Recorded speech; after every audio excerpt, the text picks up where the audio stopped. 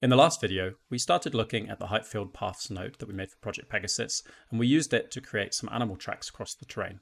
In this video, we're going to pick up where we left off and look at how we can use the node to create more human-like paths across the terrain with a little bit more user input guiding where the paths go. I'm going to jump back inside of the path subnetwork. I'm going to stop that from cooking because I didn't want to sit there and wait for it to finish.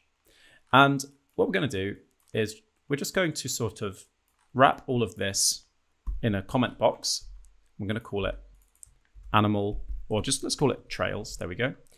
And then we're going to do another little bit of work off over to the side. So to begin with, I'll put down a null, which is going to grab the in height field like so. And as usual, actually, I'm not going to worry about an object merge. I'm just going to Alt and left click to create a reroute like so. And to keep things tidy, I'm going to do the same over here. There we go. So now there's just one wire coming out of that. And I'm actually going to take the anisotropic control points, connect points, sorry, and I'm going to take the this new occlusion mask. So, so what we're going to do is we're just going to pull this up and outside of the animal trails box because it's going to be more generic than that. Okay, very good. In which case I'm going to remove this reroute. Sorry for the confusion. And we're going to then actually drag this down there, create a reroute from that, like so. Just trying to be a bit organized here. And the same is true of these curves. So I'm going to wire that into all of these. Okay, great. So this reroute can go, and now I'm actually going to drag reroutes out of these two. Here we go. So we have our in height field, and then we have the height field with this occlusion mask, and then we have our kind of curves representation of the landscape, like so. I'll move these things around a little bit. Here we go. I tend to use object merges, but for some reason I decided to do it with reroutes in here. Then we're going to put down a new P height field paths. I'm going to wire the height field into the first input, of course, the curves into the second input. And now it's just a matter of just defining the points on our terrain that we want to use as our waypoints again. So just to begin with, like usual, I'm going to do a little scatter. I'm going to set the total count to 2. And then I'm just going to cause this to update. Let's have a little look what we get. Okay, so we get a path. And this time I am also going to add the slope avoidance as before. So slope and raw cost. Okay, I'm going to increase the contrast of both of these controls, sort of like look direct the paths a little bit more, trying to avoid slopes and trying to avoid change, like sort of going, when you do have to go up a slope, trying to avoid going directly up it, wiggling instead. So that's what people do, although maybe not to that extent. So I might increase the distance cost scale factor a bit to make it slightly more sensible. There we go. And then I'm also going to make it take into account the ambient occlusion once more. So AO, and remember, not rate of change, raw cost. Rate of change is really just useful for height, although maybe you can think of other inventive uses for it. And now this time, I think humans are going to tend to prefer to walk along ridge lines instead of getting their feet wet. So I'm going to go ahead and invert that. And that looks more like the kind of paths, you know, a human might take across the landscape. And it's definitely going to give you better views as a player if you navigate along the ridge lines as opposed to along the valleys. Maybe you want to mix and match both. You can, of course, use more than one height field paths node. Okay, so we've got our path, which is kind of look directed to be a kind of humanish path. There actually, I think increasing the power of that made it a bit wigglier and again, a little bit nicer looking. So what if we wanted to decide where the paths were and where they ended? Well, in that case, we're not going to be doing any scattering. What we're going to do instead is we're going to use the interactively add points. There we go. So there it is. And I'm going to delete the scatter. And then we're going to just actually look at the interactive add points. No, we're not. We're going to look at the terrain. Okay. And when we're going to go to click on the interactive to add points, we're going to hit enter on the keyboard. And this simply allows us to click somewhere and it will add a point, which we can use as a waypoint. So I know that around this kind of sculpted area here is where the sort of player is going to start and where the town is. So I'm going to look at that from a top-down perspective, and I'm going to add a waypoint. There we go. Okay, so we have a waypoint. We can't see it, but it's there. If I hit escape and we go and have a little look, we can see that there indeed is the waypoint. Okay, so I'm going to again preview the height field, and I'm going to now add. Actually, that's it. That's it. That's going to be our sole waypoint. It's going to be our start point. And then what I'm going to do is I'm going to copy that node and call this one endpoints. I'm going to clear all of those points I added, and then I'm going to do the same thing. I'm going to select it, hit enter, and look at it from a top-down perspective. And I'm going to decide everywhere I want the player to navigate to, everywhere I want the paths to lead to. And I'm basically going to choose the tops of these 3 mountains. There we go. All right, let's do that for a start. Have a little look. There are our waypoints. And right now we can see that they're all kind of on the floor. And I actually don't want that. I want them to be conforming to the terrain. So I'm going to click snap to input on both of them. And nothing changes. Well, why is that? It's because we don't have any input right now. And I'm going to wire in our curve network to be the input. And there we have now got those waypoints snapped. Okay, oops, didn't mean to do that. Okay, so lastly, I need to create a group for each of those. Actually, let's just do one at a time. So we're going to make a point group. I'm going to call this one ends. I'm going to call this one starts. And then we're going to merge that up and wire them in to our points. Okay.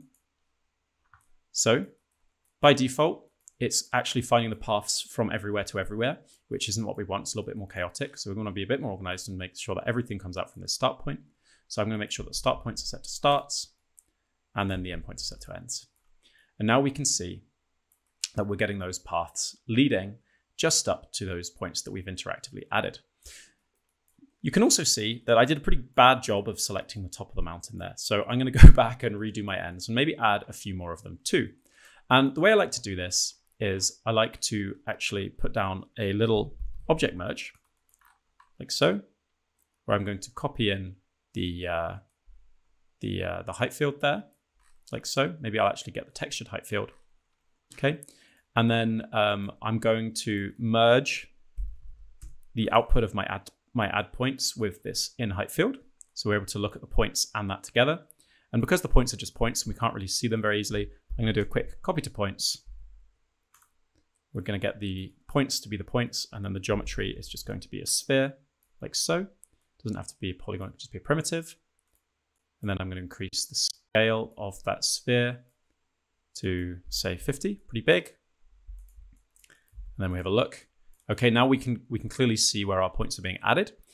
And I'm just going to now go and clear the destinations I added. I'm going to split the view here to be 2 views stacked. So we have our perspective view and we have our top-down view.